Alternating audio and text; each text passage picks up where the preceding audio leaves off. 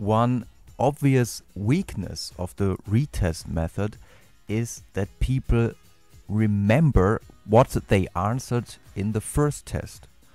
So in case of a personality questionnaire, which is presented at test point 1 and then maybe 2 weeks later, some people tend to give the same answer like they did 2 weeks ago because they want to present a consistent image of themselves.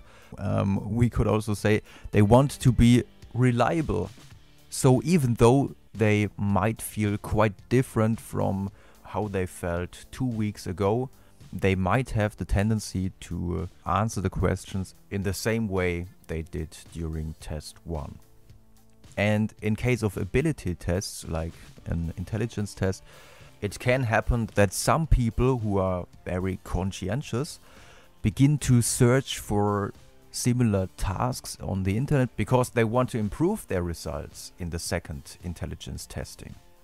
So this would be an unsystematic change which leads to an underestimation of the reliability of the test. So these are some weaknesses that can be overcome by the so-called method of parallel test forms. The idea is you don't present one and the same test, but you present two slightly different parallel forms of one and the same test.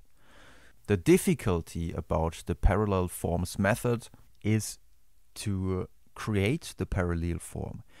Especially in personality questionnaires, maybe a questionnaire on charisma, you already tried really hard to find the right items, to find the right questions, and now you are supposed to find even more items that are slightly different but measure exactly the same like your original charisma questionnaire, and this sometimes can be really difficult. So the parallel forms method is not that frequently used. In case of ability tests, it's usually a little bit easier because, for example, in case of a maths test, you just have to exchange a number. Let's suppose the original item was what's the result of 3 plus 7? And so the parallel item could be what's the result of 2 plus 7? And participants probably won't have much difficulty in solving both items. So there's going to be a high correlation between solving the items from test form A and solving the items from the parallel form B.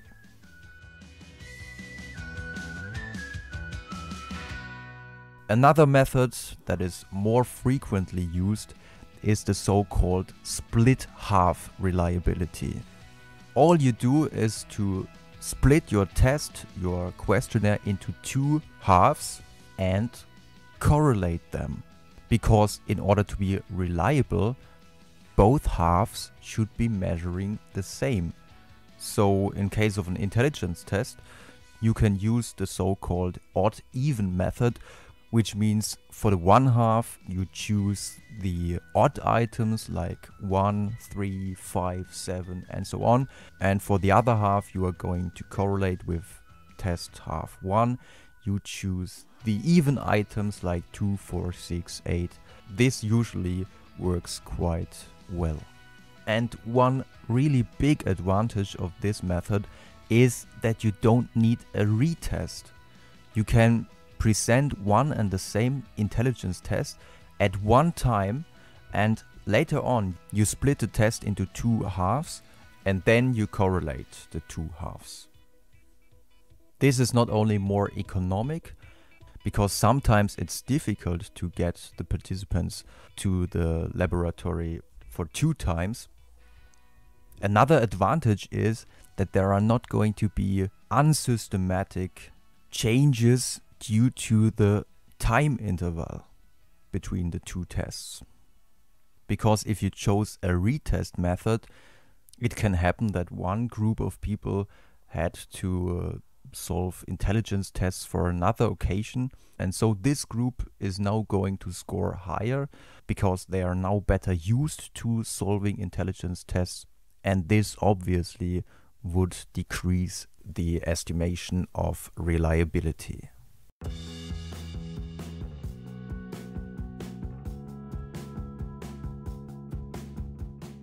The last method we are going to talk about is also very often used because it's very practical.